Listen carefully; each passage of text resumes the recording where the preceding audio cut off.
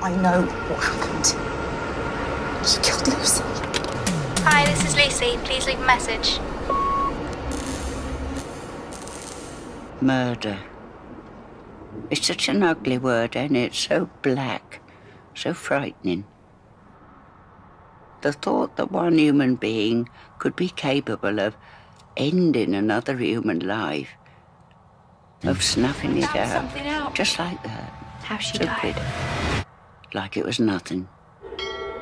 But I've always believed just because a person does wicked things, it don't necessarily make them wicked. Because who knows what goes on in someone else's head, how heavy their conscience weighs beneath their smile. So, if you know someone has done something wrong, even if you love them, what do you do?